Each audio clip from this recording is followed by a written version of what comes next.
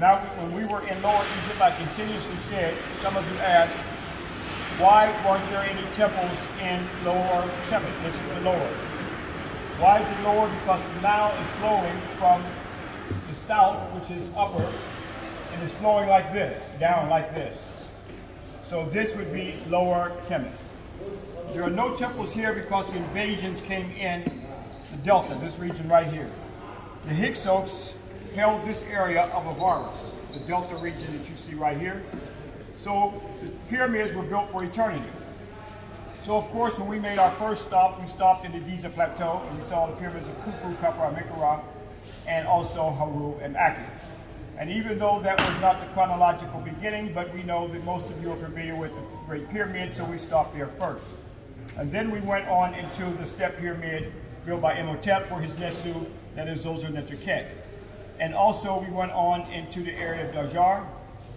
There you can see, again, where Seneferu had 2 pyramids built. And there are other pyramids also in other areas, in Midam and other areas all the way down the Nile. But in ancient times, there would have been temples here too, like in Menefer. There would have been temples here, just like we saw, just like in Amen Ibn Sut. And they're also in Inu, where near present day where the Cairo airport is at. And we continued all the way down to where we are right here, where we made our first stop. Of course, and you got your temple experience right here. So you got the temple of Ibn Sut called Luxor, and we talked about how one of those Tekenus was torn down by Champollion and given to France, where it's in Dina Concord to this very day. And the next day we made our procession in the Grand Baba Temple, the Temple of Amen that you see. And over here is the model of the West Bank. That means the funerary temples in the West Bank and also the Valley of the King. So as you can see, why is it that most of these temples are intact? Because the invasions came from up here. About time we got down here, it's almost like they got tired of destroying. So fortunately, these temples are intact, we'll see.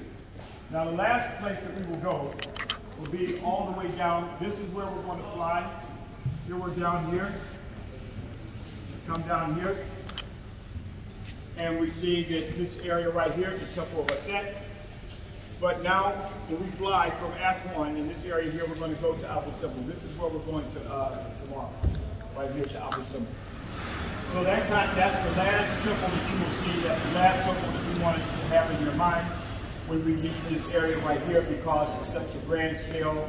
First of all, Adras and Tibamara, this is where Amen who built that temple, and all of us should be able to say his name when we finish this. So this is our 700-mile journey that we have made, all the way down to. And each one of these areas, we could have spent our whole educational program in one spot. We could have spent the whole time in the Valley of the Kings. We could have spent the whole time right here. We could have spent the whole time in the pyramids. Okay? So let's give, by the way, our undivided attention to give us some more details on what you're looking at.